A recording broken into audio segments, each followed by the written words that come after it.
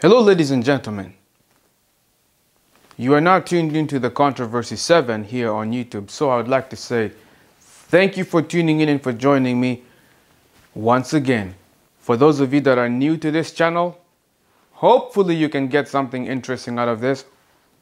I don't know, I'm not going to force you to subscribe, but subscribe to the Controversy 7. Anyways, this is a different video for you here. This is something that has just recently happened. I received a phone call. Now, for those of you who know me, I have opened up a YouTube phone line so that most of you can be able to easily get access to me. You can call me if you want to speak with me personally. But that time is coming. I'm leaning more now towards getting to a point where I'm going to have to make a decision whether I want to keep this phone line going or whether I should change that line overall, because it is getting expensive for me to keep that phone running on YouTube there. So that's something there that I am possibly going to be making a decision in the next month or so, whether I should keep this phone running or whether I should change it overall, and only a select few people will be able to have my line, or those who urgently do need to speak with me, I can be able to then contact them. That's pretty much what I'm leaning towards now, because it is getting expensive. So, and yeah, that's something that I thought I'd say there. Apart from this, I have received many phone calls over the years that I've been on YouTube. I have received many phone calls from people all over the world, whether that be from Australia, from Europe, Africa, North America wide. I've had people who contacted me from many people contacted me. There's even engineers, people who are even doctors have called me and gave me a lot of insight on some things, and have emailed me, and I've exchanged words and all those kinds of things.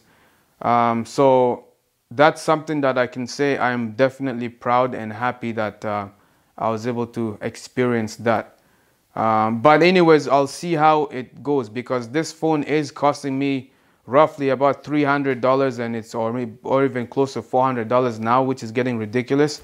So that's something that is there. I have received phone calls from people who are within the LGBT movement. Some have called me, left me some extremely hateful messages and threats and stuff like that. And there are those who have contacted me saying that they came across my content, and when they were compelled to call me because they felt that they were truly living the wrong lifestyle and they needed to change. And I've been keeping in contact with those people, and some of them ended up. I honestly, and I can't speak as far as whether they have progressed. I know they have progressed, but I don't know by how much, because I'm not there personally, or in person. Now, I believe that would be, I don't even have the date on me. I believe that would be on the 17th, 17th of August. And so I received a phone call just before it was getting close to midnight on my time zone. And this phone call was from someone who, I guess he was a viewer, and he said that he's been watching my content for quite some time, and he felt compelled to just call me and just to say thank you for the videos that I've been posting out there, and pretty much I've impacted his life in a major way, and that's something I'm very grateful for. And you know what? Thank you I'm really glad that at least I'm able to reach people out there, because I never know who I'm reaching. You never know who you are reaching anytime you share any type of content. When I upload a video, I never know who I'm going to reach. I just upload a video and I just say, Lord, it's no longer in my hands. I've done my part. The rest is in your hands. Whether it falls upon deaf ears or whether it falls upon people who actually long to hear some truth, and they're looking for the right path, that's then, you know, I'm grateful that I was able to do that. Apart from that, he called me also to let me know that his brother was struggling with homosexuality. I'm going to cut the story a bit short and get to the point where he said, I need to speak to his brother personally, directly. And so he handed over the phone to his brother. His brother was just in tears. The guy is crying and crying and crying. And that's when I realized, because the thing is, I was speaking to him, and his brother told me he was, like, the guy told me that he was struggling with homosexuality. And to make things worse, what got me was when he told me that he has a master. Because he kept on telling me on the phone, I would speak to him and he would say, my master, but my master, my master. Then I got to the point where I said, hold on, who is this person who you are referring to as your master? Is this man, like, what exactly makes him your master? And then he began to say, well, this man, he calls him his master because he is pretty much his pimp. And not that alone, but this man is also the one that hooks him up with the drugs which he takes. I then asked him what kind of drugs exactly he is involving himself in, or what he takes. And he says he takes crystal meth. And then the other thing, to make things worse, and before I go further, I said to him, I said, whoever told you, pretty much, like, why would you call someone a master? You only have one master, and that is your God. You have one Father, that is your God. You don't have, if you call a fellow human being your master, you are essentially a slave to that fellow human being. It is in a way worshiping another human being. Not just that alone, but if you bow down to a fellow human being, or you call that person your master, and you do whatsoever they tell you to do, and you lower yourself down to the ground for them, it is no different than you ultimately bowing down to Satan himself. If you worship anything other than God, you are worshiping the devil. Once again, I'm going to say this so all of you can hear this. If you worship anything and anyone other than the living God, you are worshiping Satan. And when I said that, he told me something else. He was crying even more. He sounded like he was in fear. And he told me that what his master did to him, also, I don't remember if it was the same day, but his master branded upon him a serpent.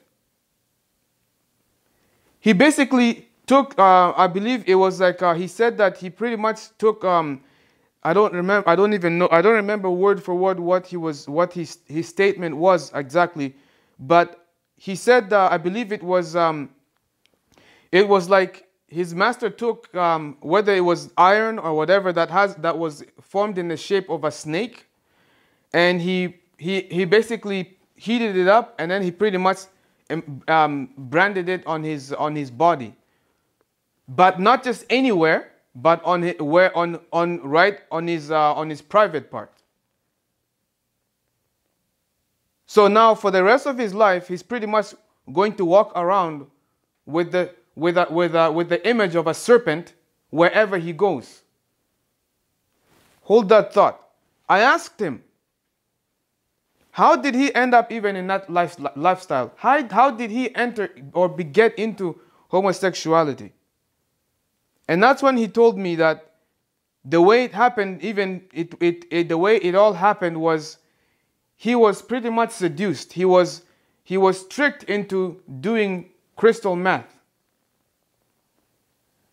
And when he took that drug, he began to then have dreams, and he began to have feelings, homosexual feelings. that began to then entice him and began to then pretty much mess around with his head. And then he began to think more about sleeping with men and doing odd jobs to men and all those different things. And that's what got him into that lifestyle. And the thing is, before he even went into the whole crystal meth thing, he was doing a lot of weed. So he was doing that drug, which was pretty much like, and you know what? It's more of like when you start using drugs, it doesn't matter how innocent you may think that drug is.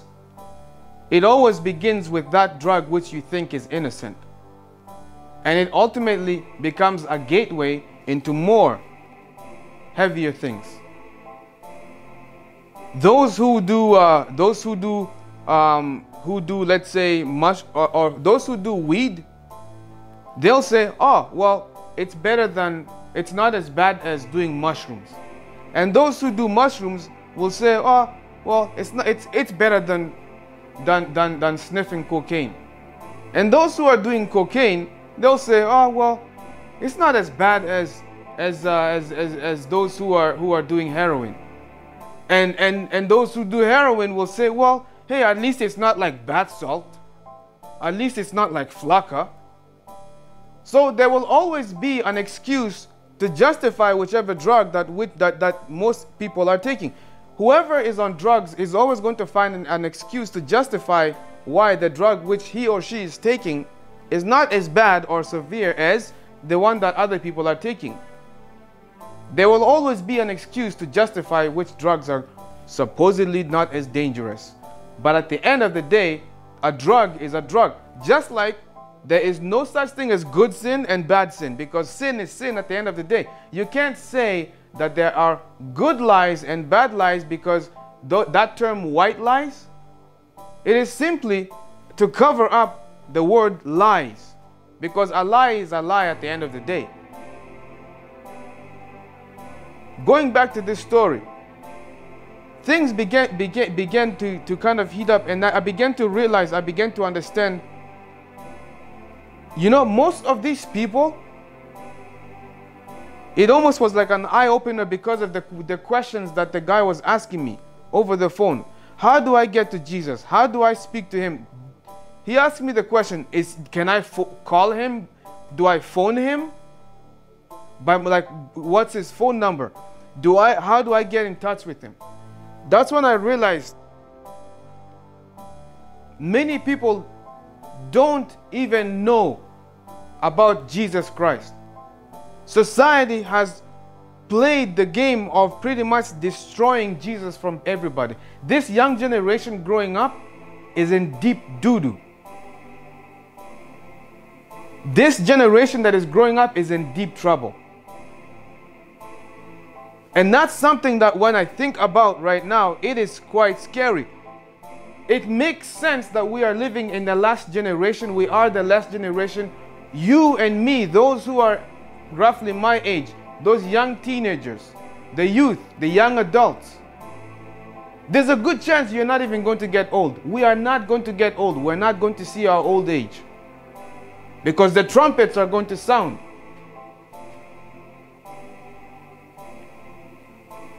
I realized that, you know what, honestly, I didn't even, when I thought about it, I did not even know how to go about even speaking about this, because because this young man was in tears and he's just constantly crying, and he wants to change. He even told me that he can't even poop properly. He cannot even poop properly.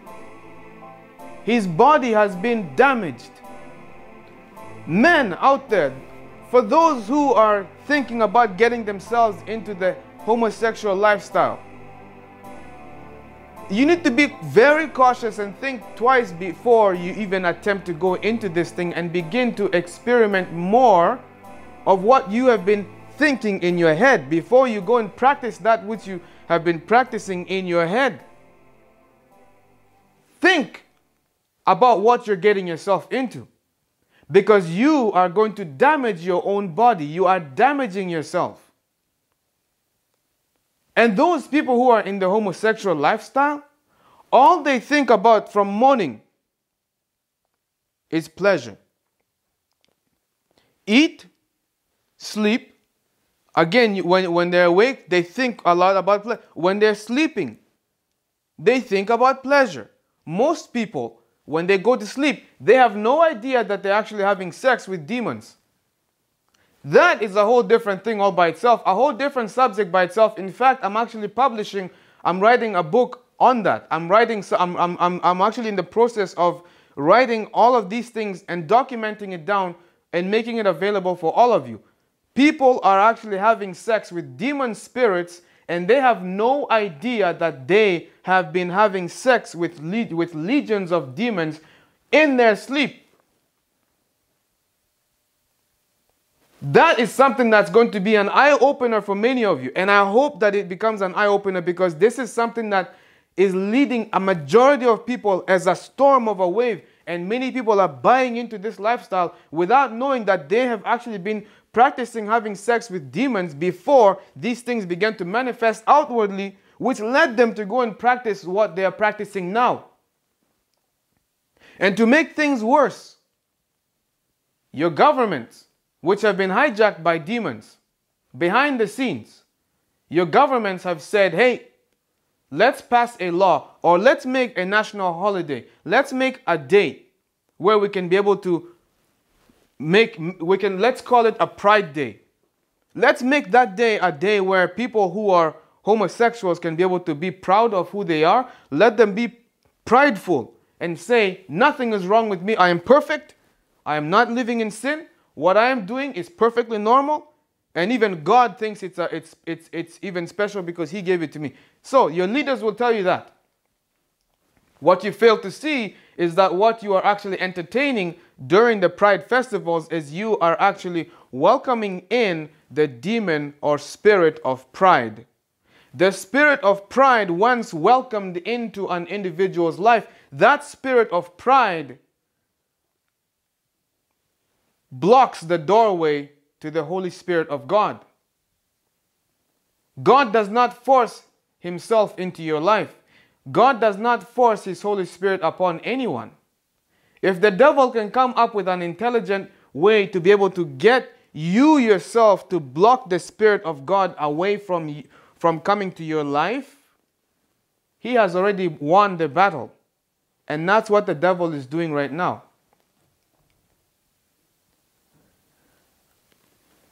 As the conversations went on with this young man on the phone, I began to ask him whether he has a Bible on him. I wanted to pray with him over the phone. I wanted to speak to him some more. And guess what began to happen? His master began to call him. And that's when I began to realize, I began to realize something demonic was taking place. I was observing it. His master kept on calling. And he told me, he's like, controversy. My master is calling me right now. Oh my gosh, he's calling me right now. Should I answer? And I said, no. Do not answer that phone. Talk to me on the phone right now. Keep talking to me on the phone. I am talking to him.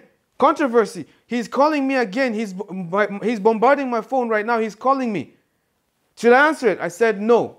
Do not answer it. And as I keep talking to him, it got to the point where it was like the disturbance within the phone wasn't enough. Right in the background, as I'm talking to him, I began to then hear conflicts and yelling. It was as though someone stormed into the house, yelling at him, hang up the effing phone, hang up the effing phone, hang up the effing phone.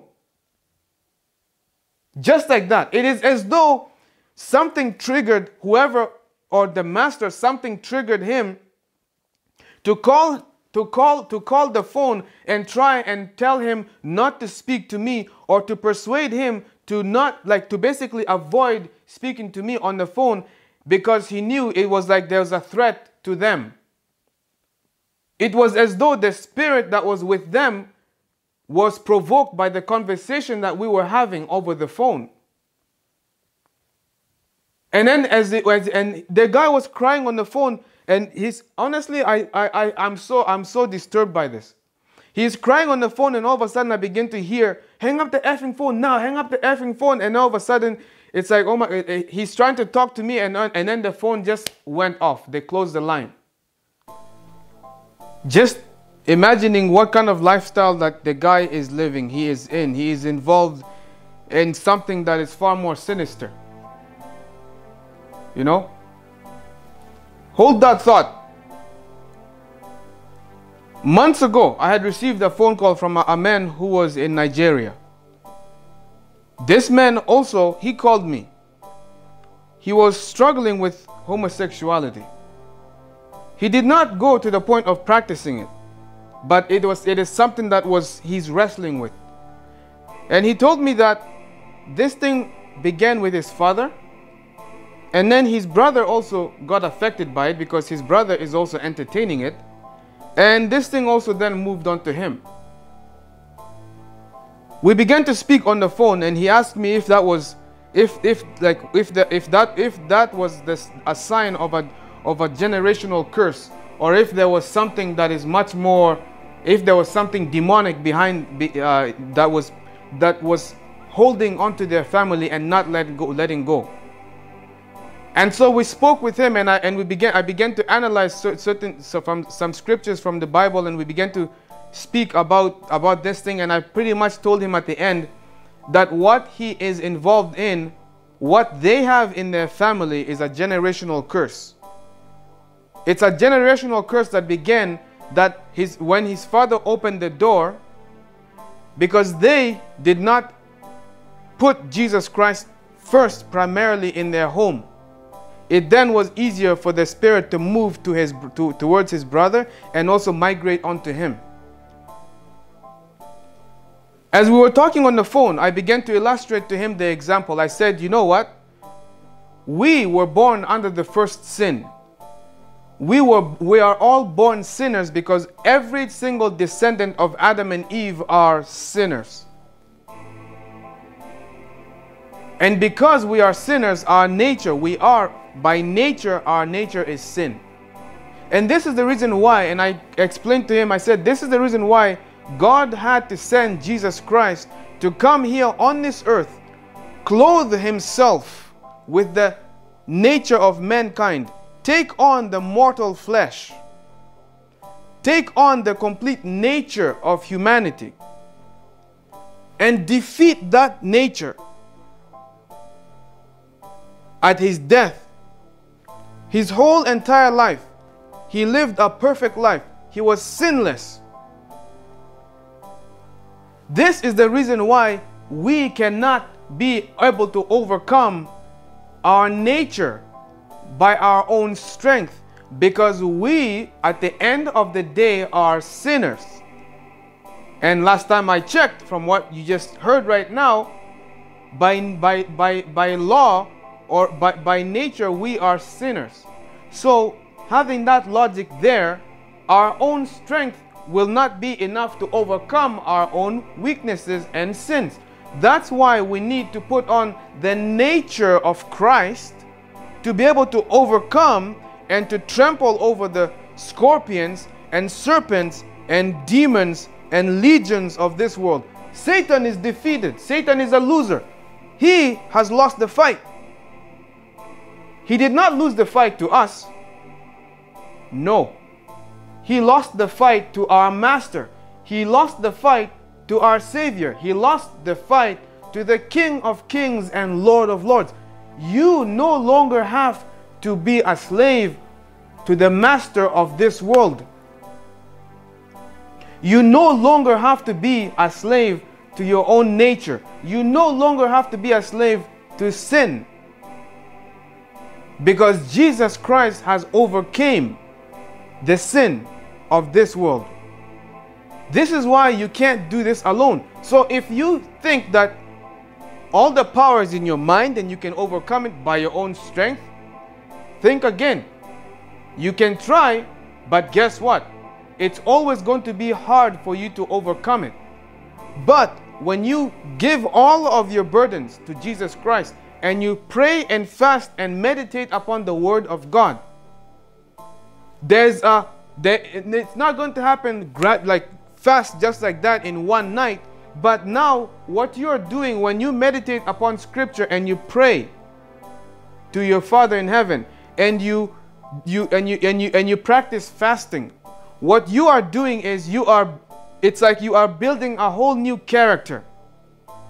When you do that by meditating upon the Word of God, the Word of God is the mind of God that you're seeing for yourself. So what you are doing when you meditate upon Scripture, you are meditating upon the character of Christ. And when you pray and fast more, what's going to happen is the things which you once used to listen to, the music that you once used to listen to, you begin to develop hatred towards them, because now it's like your nature is now more leaning towards a character of righteousness, and you are longing for Jesus Christ, your Savior. And here's the thing. When you come to the presence of God, you are exposed for what you are. When you come before the throne of God, your Father, you are going to feel guilty. When you do feel guilty, do not give up. That is not when you give up. When you feel guilty, when you come before the throne of God and you feel unworthy of His presence, it's because it is the Holy Spirit that is letting you know that you need to pray and you need to ask for forgiveness. And you need to repent and turn to Him fully, surrender yourself fully to God. You can either either look at that and say, I am unworthy, therefore I'm going to turn around and walk the complete opposite direction and not turn back to my Lord. But the minute you do that, the devil has already won the victory. And he is going to laugh and say, oh, how the mighty are fallen. That is how the devil laughs. When children of God who were once strong and faithful, when they fall because of discouragements or when they fall because of any type of temptation, the devil laughs and he says, how the mighty are fallen. And he sits on his throne of darkness laughing. But what the devil needs to be reminded of is he has lost the fight. Now here's the thing. The devil loves to trick people into always remembering their past. All you need to do is remind him of his future and he will flee away from you.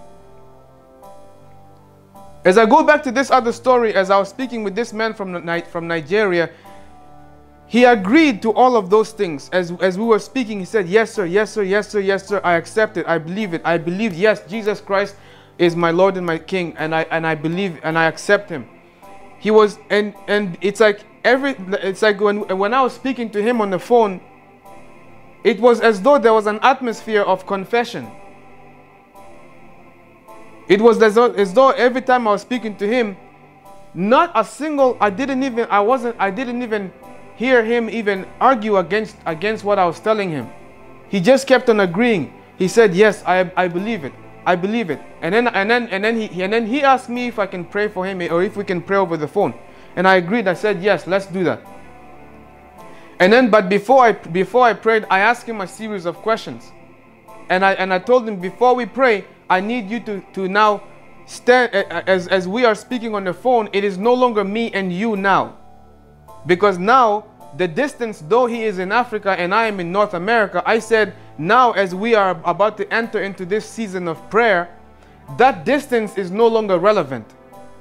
We are now literally close face to face through the power of the Holy Spirit of God. And I said, as we begin to pray, you need to agree to what I'm about to ask you. Do you accept Jesus Christ as Lord and Savior of your life? Do you accept that you are a sinner and that the only way to be able to overcome this is through Christ Jesus? Do you believe that Jesus' death on the cross of Calvary was for your sake, and that through Him only you can be redeemed? I asked him a series of questions and he said, yes, I believe. Amen. So we began to pray. Here's where things get interesting. As I began to pray with him on the phone, he was at first he was saying amen, amen, amen as I kept on praying. Then here's what happened. I began to say, let the power of the Holy Ghost rest upon him and touch him from his head all the way down to his feet, and let the fire of the Holy Ghost bruise and cast away any type of demonic stronghold that are with him at that hour. And before he was saying amen, amen, and just right away when I said that, and then I said, let the blood of Jesus now fall upon him, something began to happen on the other side of the other line of the phone. He began to now make strange sounds, which sounded so demonic I can't even explain. He began to almost make like a sound that was almost like a rattling type of a sound. I can't even describe how it was even sounding over the phone. All I can tell you it was pure demonic. And the interesting thing is, the minute those sounds and voices began to come from him, I felt something very strange. For the first time in my life, I felt something I've never experienced before. It was like at that instant, there was a presence of blazing. It's like I experienced boldness like I've never experienced before. It was like a wave basically came from above and basically struck me down like just like that. And my entire body, I began to feel like my heart began to race. My heart began to increase. My heart rate was like, it was like racing. But it wasn't a feeling of fear. It was a feeling of, it was almost like there was fire around me. And it was like that fire also, I can feel it inside my heart. And it was like and I knew right away what I was up against. And I can tell you all with confidence, at that hour when I was on the phone praying with this man, I felt as though I was literally surrounded by thousands and thousands and thousands of angels of God that I could not see with the naked eye. And as I kept on praying on the phone, my words became soft, yet it was on point, and it was effective because the man was rattling back and forth. And there was some voices that wanted to come out from him and wanted to speak to me. And then it was like my conscience said, do not speak with those voices. Do not entertain conversation with them. Call the man. So I called the man's name. I called him and he did not say anything. He became quiet. And then I called on his name again and he didn't respond. So my conscience said, the next time you call his name, call on his name and demand that he speaks to you in the name of Jesus Christ. So I said that. I called his name. I said, brother, in the name of Jesus Christ, speak to me. And then he said, huh? And then I said, can you hear me? And he said, yes. And I said, are you aware of what just happened right now? And he said, no, what are you talking about? And I said, you were just making some bizarre sounds and noises as I was praying with you. Did you hear that? Were you aware? And he said he was unaware. That was when I realized, it was like the knowledge came to me that when people enter into a state of possession, they normally don't know what's going on because they enter into a state of tranquility, because that's what happened to the man. It was as though he began to fall asleep while I was praying with him on the phone.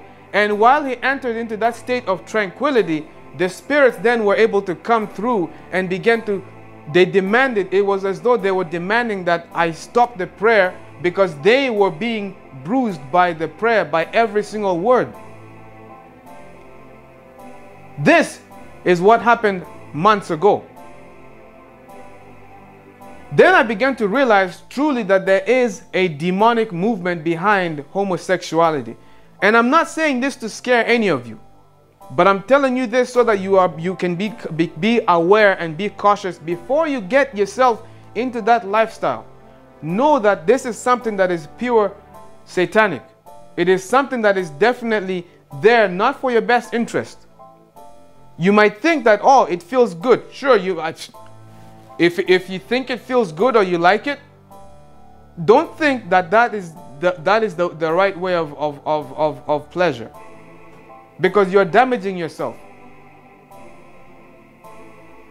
Now, I'm going to be speaking more about these things because I realize many people are truly struggling with these things. So I'll be speaking more about these things and breaking them down. And honestly, I don't even know if I will be allowed to publish these things on YouTube, because I have spoken about homosexuality before and YouTube deleted those videos down. They took some of the content down.